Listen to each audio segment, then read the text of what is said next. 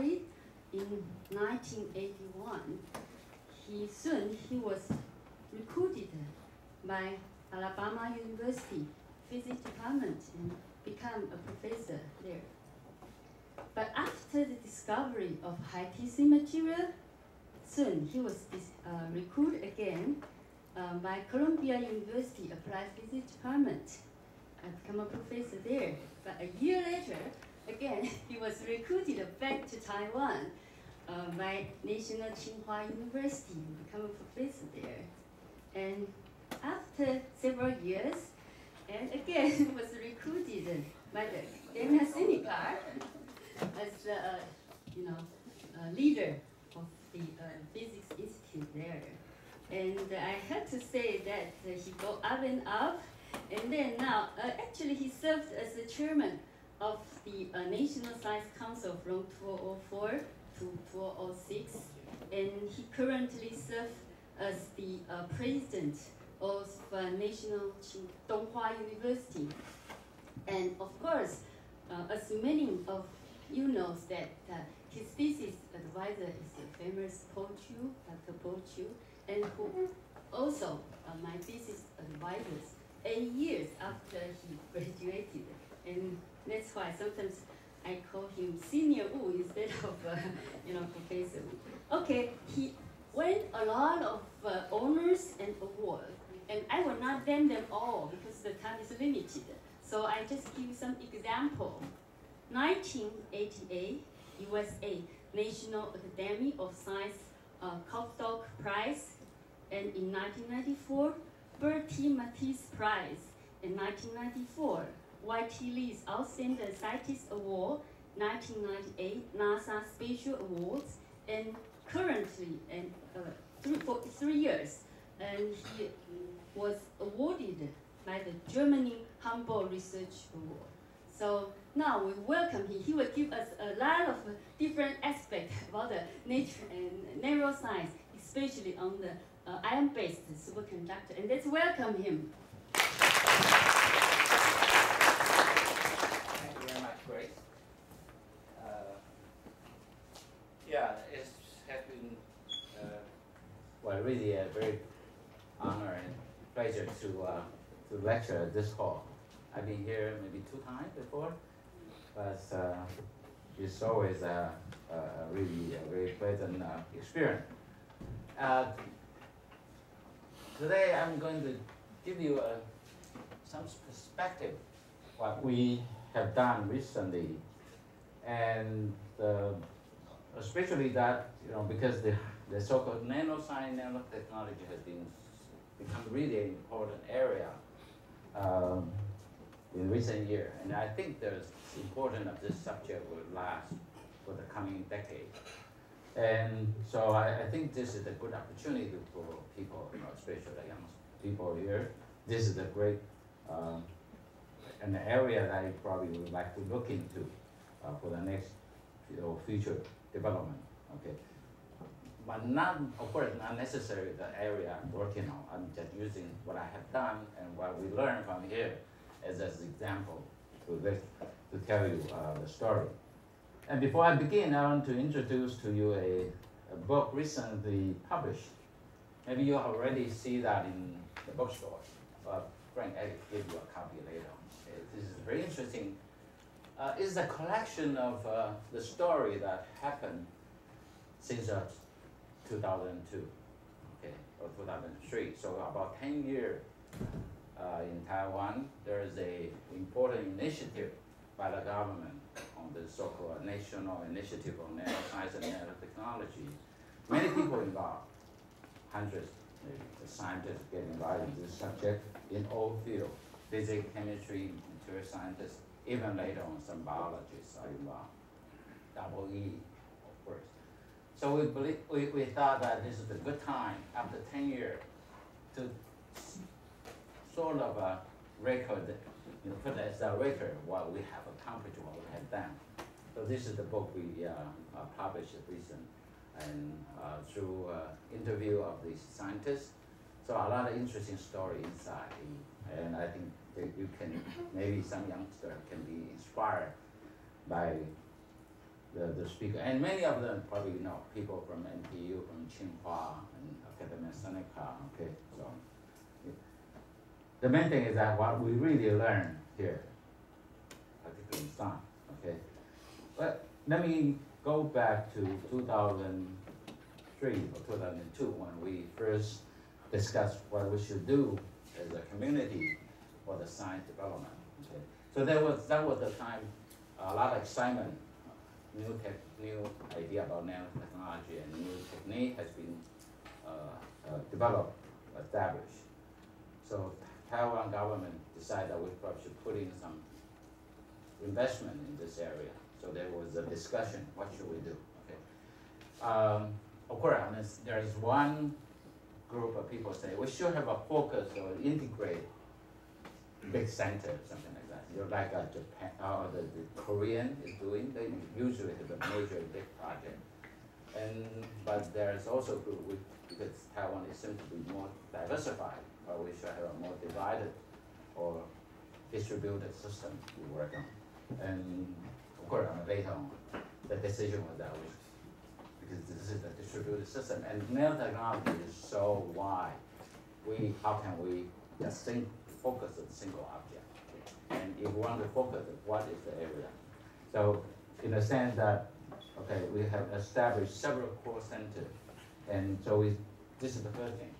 We decided that we should establish several core around the island. Many in the west coast in the beginning, okay?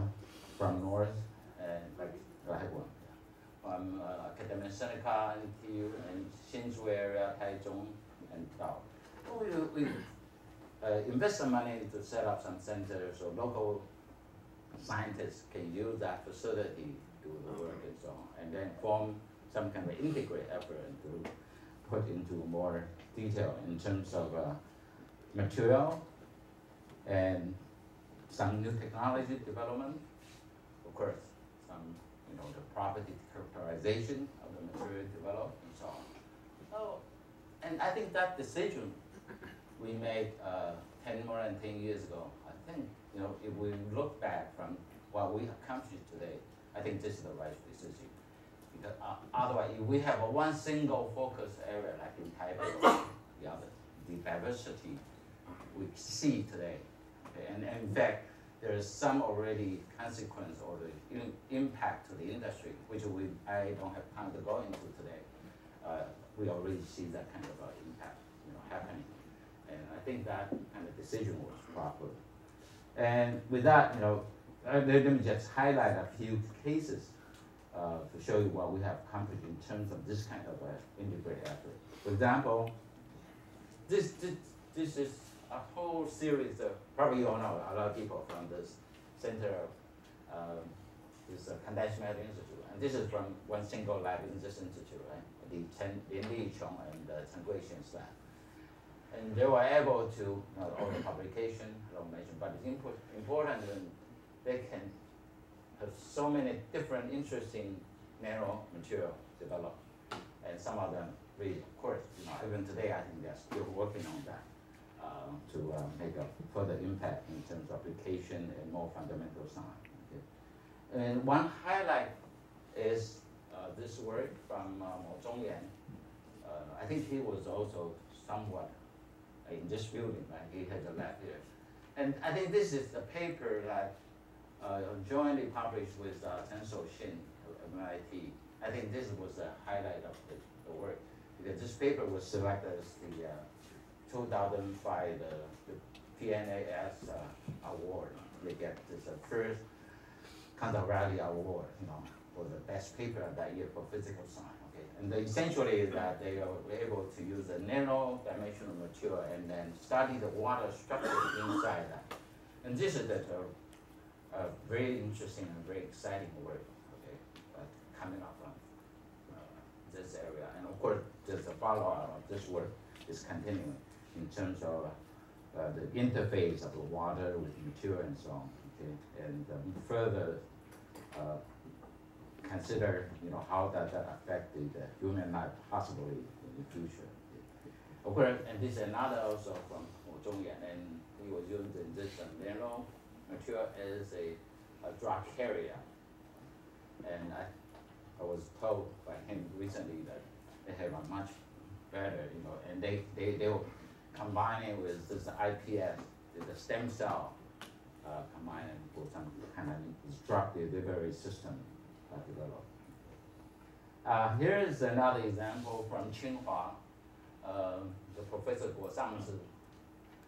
We have been trying to push the industry to use this technique. So far, not very successful. I think Taiwanese industry, different thinking.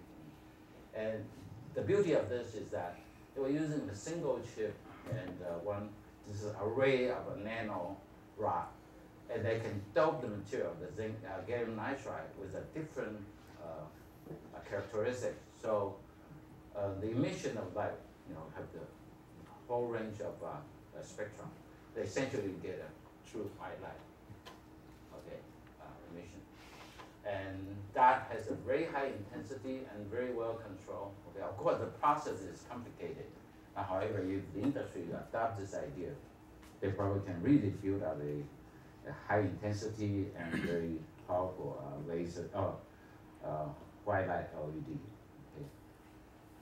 And I think you all probably know this. This is from Institute of Atomic and Molecular Science by Wang Yilin, I think he's also in the physics. Yeah. And this has already very pronounced, important medical application, as I understand. Okay, there are a couple of real systems being implemented and try to use in a medical facility to use that for virus detection and so on. Okay, this essentially is a nano array of a nano particle, and use that the surface enhanced Raman to detect a single virus. This is very impressive work. Well, there are some other highlights. I'm not going to go through detail. To just show you that from different group and different lab. Okay. So essentially, this is sort of summary in Taiwan. Okay, and from the neuroscience and technology, we do bring in some new insight into quantum phenomenon, atomic assembly, interaction among biology and physical science. Especially, we have a lot of new tools.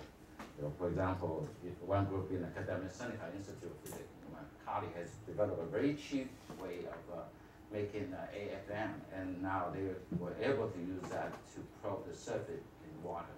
Okay, and that's very essential for the future development. Okay, and bioimaging become a major issue. In fact, end of this month there will be a big, important workshop between Taiwan and Japan, and a group of scientists getting together to talk about using the new kind of bioimaging technique, optically or X-ray, for biomedical application. And for society, actually, there are quite a bit of application being developed. Taiwan probably is the first country that has a mark. Really, the government granted so-called a nano mark to the product. So you can buy the product with a formal certified mark, using it as a coating for, well, basically, I think now if you go to the store to buy this, the ceramic, for bathroom appliance, they all have a nano coating, okay, to enhance the characteristic. So anyway, we are very happy. For 10 years, we do develop something very, very nicely.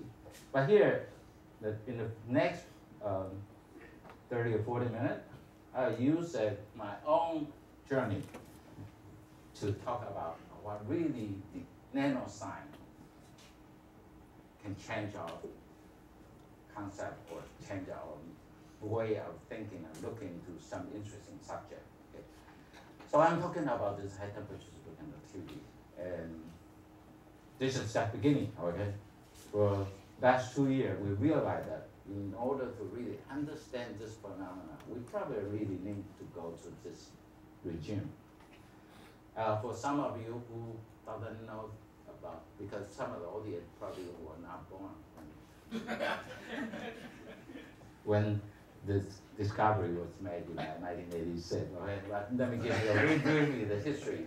Superconductivity was discovered in 1911, and after 75 years, this is how the so-called superconducting transition was evolved from 4-degree Kelvin to like 23 for almost 3/4 decade. Okay, and at that time, actually, many scientists, I think Frank probably now would agree, they would say superconductivity died. Nobody thinks there's any chance or any future. If you extend it, you want to go to the liquid nitrogen temperature is about 200 years. It takes 200 years to reach that point. You following this trend. Normally this trend seems to be reasonable, right? That's a long linear curve.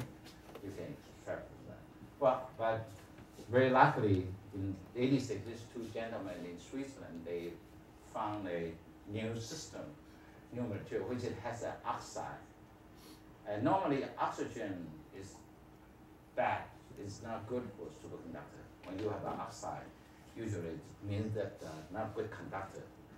And the conventional wisdom that is not a good conductor is not supposed to be a good superconductor. But anyway, it was found this thing has a TCN within 2 years. This thing was, pushed up to 90, 100 Kelvin, from 23 Kelvin all the way. Okay, so this is a quantum jump. And here I want to tell a little story why I returned to Taiwan. When Grace mentioned that I've been moving here. Right? And I was just moved to, I just moved to Colloquia as a full professor. I thought I would stay for long. Right? I even started to look for a house, and we put a down payment already. But I have to come back to Taiwan in the middle of the year because of the family affair. So I came back, and at that time, President Lee Teng-Hui was very interested in superconductivity because we read Japanese paper every day, right? And there were reports on superconductivity daily in Japanese paper because every day there's a new discovery, new thing, and that happened all over the world. So he read that, and he doesn't know. Of course, he studied it. Lee Teng-Hui is a very curious, and hardworking person. So he studied a lot, and somehow he knew I was in Taiwan, and he knew my name through the report. So I was arranged to see him, to talk to him, 1988. Okay, right before I was about to go back to the U.S. And I was introduced to him, and it's a very nice chat. Originally arranged for 30 minutes, right? We talked 2 hours. And he kept on talking, and I was very amazed. He was an agriculturist, scientist, and economist, and he knew quite a bit about superconductivity through the newspaper, of course. But so he was very interesting, and so we were very nice conversation, and he even later on said, well, should we develop something in Taiwan? And I told him, of course, because Taiwan, at that time, there's no low temperature research, not much effort, no investment. So I told him that, yeah, this is a good area, and this is a very important area. We need to go. And most interesting that before I was just about to leave, he said, hey, can you stay for 2 more days? That was I think that was a Thursday. I met him and he said, can you wait until next Monday? Stay here until next Monday, then return to US. I said, why? He said, oh, Monday we have just a monthly meeting in the presidential office. You gave a talk there, right? Did you? I don't know. Anyway, there's a 总统夜会, it's a 总理纪念周. Every month there's a meeting in presidential office and invite someone to give a lecture to all the cabinet members, lectures of leader, and so on. I said, why don't you stay and give a talk there to all the government officers? And I was very brown too, young people. Why should I? Those old people, they don't understand what's going on. Because at that time, all the government officers and the lecturers are very old. Right? We're very old. And if you know, 88, Taiwan was in a critical era because Jiang Jingguo just died and he assumed the presidency, so he was not very stable. He said, you don't know, okay. I want you to tell the people the times change. Because you see, superconductivity, 75 years, no change. And now one day, suddenly one day you change from 20 degrees to 90 degrees, right? This is quantum jump. And you want to tell those old people, this is the time Taiwan needs to change. Essentially, that's what he told me. Actually, I said, well, this sounds interesting. But not an easy job, I accepted it. And I was actually the first person to give a lecture, give a talk at that position as a non-government officer.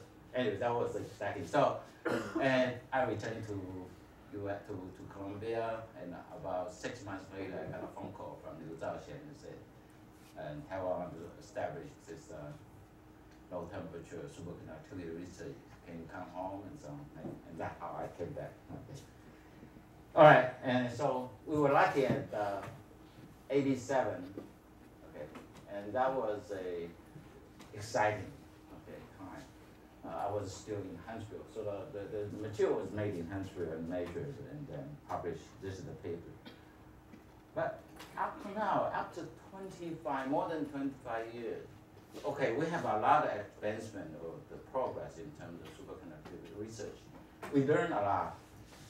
Okay, we know all the phase diagram, what it looks like. This is the typical so-called phase diagram, means they found the physical property of the material by looking at how much carrier. This is the doping, the doping concentration, indicating how much carrier was introduced to the system. You can have the so-called whole doping, which is the positive charge, or the electron doping, and in this region we call it parent compound, which is that the origin of the whole series. That is the insulator. Normally it has an interferomagnetic or the low temperature. Okay, and when you introduce carrier, gradually become metallic and eventually become superconducting. But the behavior of this kind of metal, although here called a normal, is really not a normal metal, not like a copper or silver, very different in terms of characteristics. Especially there is an interesting line. When you cool down the system, you come from a so-called strange metal, and then some kind of gap is opening from the base structure, and then becomes superconducting. And it's all the superconducting transition always go with a dome like the with a peak TC, and then when you add more, it becomes the TC drop. Okay? The same thing you can do for the electron doping. Although there is some kind of asymmetry, okay, so the structure is exactly almost the same, right? But anyway, so a lot of detail, a lot of work, and a lot of information, but still we don't know why we are leading from here to here, and what this line are really doing. Okay, it's still not it's still an open issue. There are a lot of discussion, the model describe it. So still a good work, although recent year, because of what I'm going to talk about, more work in that particular system and less people are working with it. But I believe that we need to go back and examine the whole system again. However, for the last 2.5 decades, there are many advancements in superconductivity related to the high TC. For example, the carbon-60 was discovered in 90 and was found to be superconducting if you doped with alkaline metal. And TC can be very high too, like 50-something degrees. And this is one system probably will be a real application very soon in terms of making wire, okay? Because magnesium diboride, usually, this looks like a great thing, right? But basically the structure is similar, but with some boron in between. And has a TC about 40K. But it's very good for making a transport, like for superconducting wire. And this is the mystery. Okay, I think the people in the condensed matter institute are working on this. Dou Fangzhen has been working on this for a long time. Because usually this parent compound, the cobalt dioxide with some sodium doping, is an insulator, okay, magnetic insulator.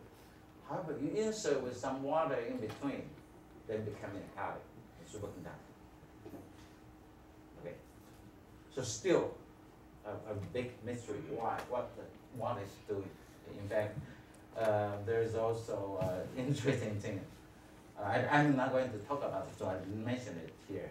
The new superconductor, which I'm going to talk about, the iron-based superconductor. One of the systems has similar features, is the layer compound. And some Japanese guy really funny, okay? They started by dipping into water, wine, red wine, okay? And they claim the best wine, the best property coming from French wine. Anyway, so but obviously water or hydrogen is doing something like that. So this, I'm not sure people have tried to use wine to do this. Okay, maybe this is one way to look at it. Anyway. Well, the excitement actually came again after 86, 87 high. Gradually died down, but by 2008, this paper come alive again for the superconductivity.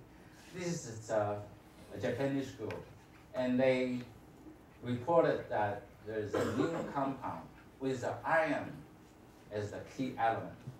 Okay, and lanthanum is the normal is the lanthanum oxide iron arsen. Okay, with the chemical composition of 1,1,1,1. Okay, but when they first dope this with the fluorine, to the oxygen side, and induce the carrier and become metallic, eventually find the superconducting around 26 Kelvin. The temperature is not high, but the real surprising was why with such an iron element would give you such a high TC. Usual iron is magnetic from conventional BCS theory or the superconducting. Because superconductor, you require the electron form a pair, with the opposite spin. And with the magnetic, usually you can kill this kind of spin state. Okay, flip it over and then kill superconductivity. And we call it depairing. And why the iron here would do this. Okay. So immediately caused a lot of excitement. That paper was reported in late February. In fact, I got a preprint in Taiwan. There's a holiday there. Everybody got a preprint. And then about 3 weeks later, we found another system. Okay. So we were able to very quickly follow and found an even more interesting system. As today we can see that we have a very simple iron selenide compound. And the binary system, the TC is low, like 10 Kelvin, but we have pure iron with the selenium forming to this kind of layer structure and becomes superconducting.